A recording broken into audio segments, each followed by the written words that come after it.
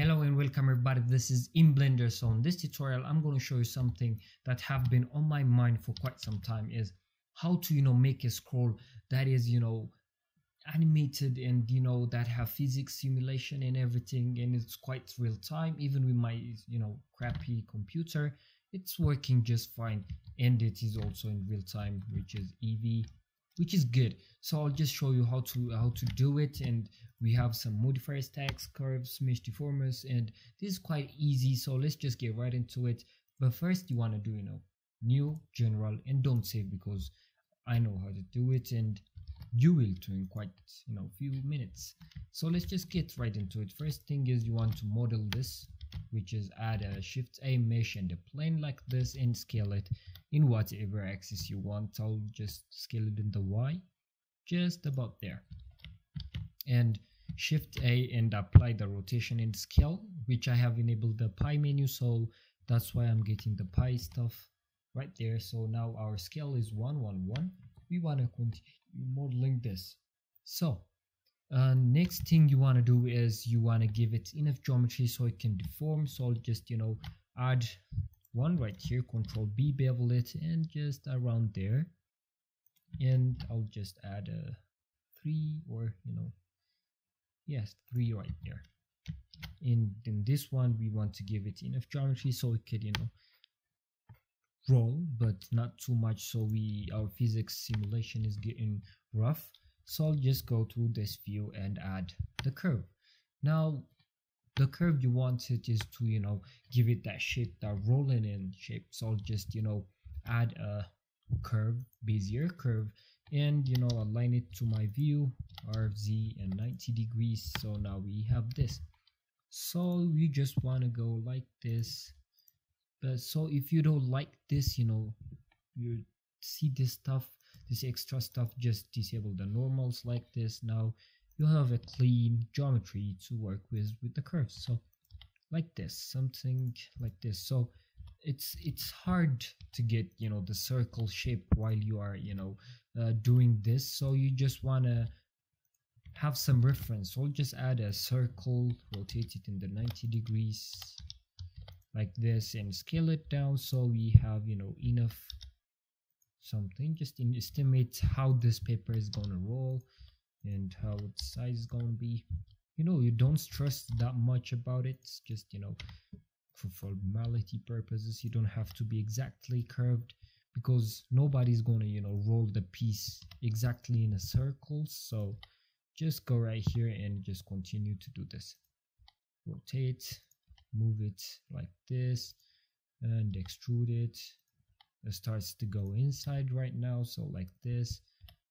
And I think this should get up, and rotate it like this, and move it, scale it down, something like this, and boom. So this is getting hard to see, I think. Yeah, this is the outer one, so this is the inner one. And as I told you, don't have to be exact about it. I'm not even trying to be exact right now. This is some weird stuff just going on. I'm just extruding inside like this and extrude. But when I'm saying don't try to make it perfect, don't be having squares and stuff. Try to have some decent circles there, but not too perfect so it doesn't look fake. And I'm just going to rotate it again like this, and just continue like this. Ooh, I'm trying to rumble over the footage so I could get enough talk time so I could finish doing this. And I think this is more than enough. I'll just delete the circle. Why hide it? And I think, yeah, we have messed up a little right here. Just fix this kind of thing right here. Yeah, good enough. So add a little room for this so it could go right in there, and we have something to work with, I guess. So like this. Okay, good. So now we have this, we want to, the paper to be animating on this side. So let's just, add this, add a modifier on here, add a modifier and add a curve modifier. Just hit this and boom, we have what we want. I think, yeah. And if you move the curve to there, you see the paper is perfectly animating. But one thing you will notice, which in this one, it isn't that much, noticeable. You have weird, angles show. So now if you apply the scale, you'll be seeing something that looks like this, which is quite wrong for our, perspective. And just go to the here and change this to y or negative y, whichever works. So you get something that is decent and working. So this is not what we have expected. So let's just, choose between these. So we have something, well, okay. So now we have this. You see the paper is tilting that way. So we could just fix that easy way. Just go here, select everything, Control T and hit 90 degrees. So now you have this. Oh, good. So now if I do this, the paper is scrolling perfectly. Good. Now we exactly what we want. Okay. So of course you don't want to do it, that much. So the paper, goes around. So now the next thing you want to do is when the paper is rolling like this, you want these sides to be, going up and stuff, some good stuff. Just, add those. So I'll just add a message cube and scale it just like that. And in the y-axis too. Okay. Scale it just about there when it starts, to go like that. Now if I go to the wireframe view and move this in the z-axis like this to see it, good. Visibility, viewport display, wire. Yeah, so now we have this, something we could work on. So just add a 3 here like this. This is more than enough. So if I go right here and scroll this all the way, you should be having something that is bulging out on the top. So first I want to move this here. So you want to go on the paper and add a mesh deform modifier and add this cube and bind it. I forgot something. Don't forget to enable the dynamic check mark right there. So now if we go there like this and move these parts up, G and Z, you see everything is working quite good. So you want to give it that stylized kind of look. If you don't want to, don't give it, but I would love to get that stylized look of mine. So you want these 3 going a little bit inwards. Boom. So now we have this. Now it's getting there. So first, the next thing you want to get rid of is this, square stuff. Shade it smooth. Just shade this smooth. Right click and shade smooth, and you start to see some decent stuff going on, like that. If I go there, decent stuff, like I told you. So what next? So the next thing is to give the paper, of course, the close simulation. So let's just do this. I don't know why my voice just got off right there. I'll just click here and go to the physics tab and add let's say close sim. Yeah, the close. So if I go and press play right now, the close just falls. Why? Because it have nothing to get pinned off. It's just falling on nothing and space. So you just go to the catch here and delete this catch right there. So we want something to grab our to grab the clothes, or in our case the paper. So let's just go to the shape in the pin group, go here, weight paint, and let's paint some weight, I guess. So I'll just do this but you want your paper laying flat like this before you start painting. Weight paint. Now let's just boom roughly.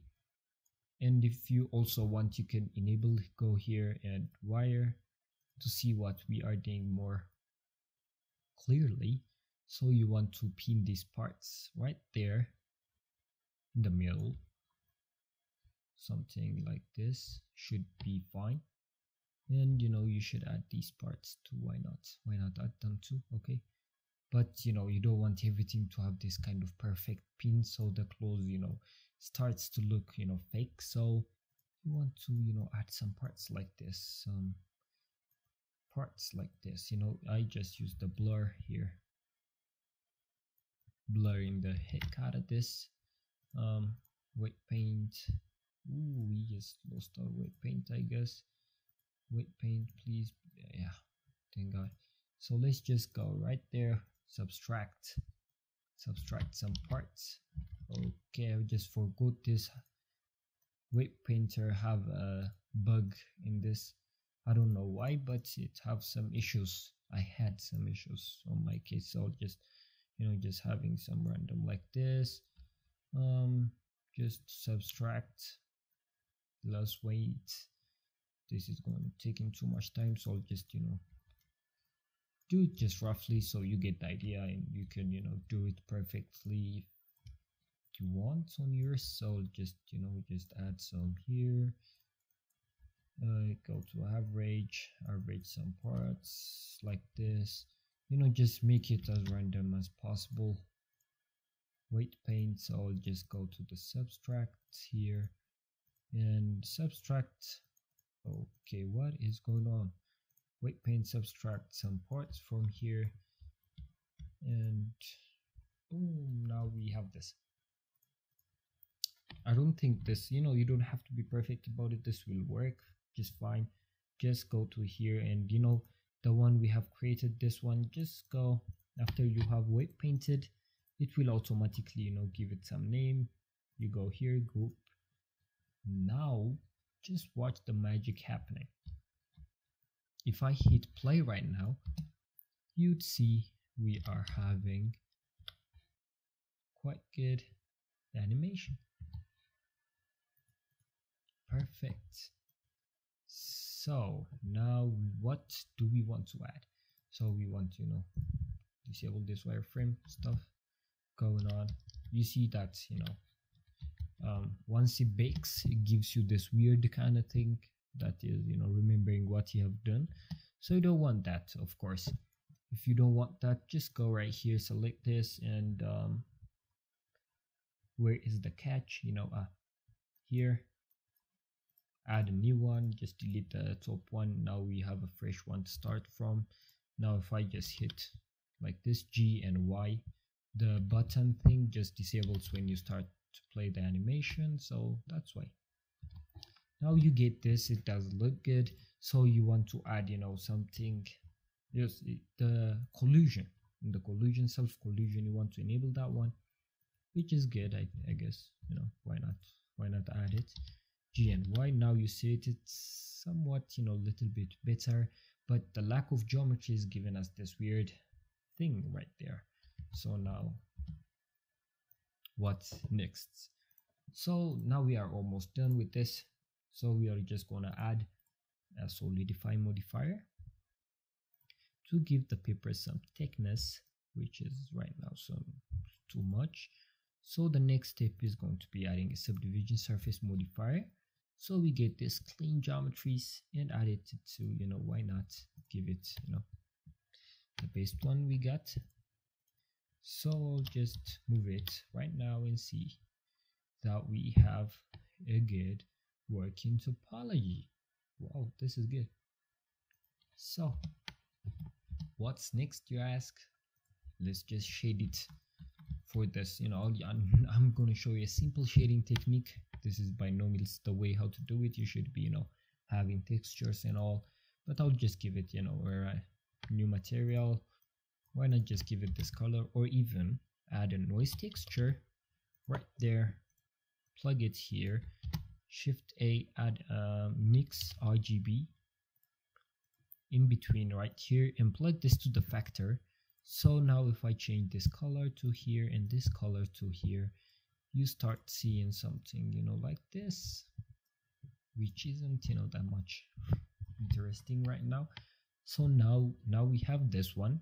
You want to do this like this and plug this one into the roughness, add a color ramp in between, so you could adjust the reflectivity of this. Now it's some parts are shiny, some parts are like that. So black is shiny, so you want to decrease the black because these things are rough, they don't shine, like this, and go down. Good. So this is super smooth right now, so I'll just add a Musgrave texture, add a bump, plug this into the normals and give it some time to compile. Plug this in the height, just wait a few seconds like this. Now you get this awkward thing. Increase the scale like that. Details, I think I just play with the Musgrave always, I don't know what I am doing. Dimension, I think this is the one, yeah, the one I have decreased. So now I just decrease these like this and decrease this, so we get something like this. Something like this is good. And I think we are almost done here. You could do whatever you want. You could UV unwrap this, go to the animation, but I'll just stop here and show you what we have done. We have done this. What have we promised? Let's just go, and I hope you like it, this tutorial. Don't forget to like, subscribe, and share me anything you do with this or any other my YouTube channels. We have some good stuff right there. Don't forget to like again. Thank you.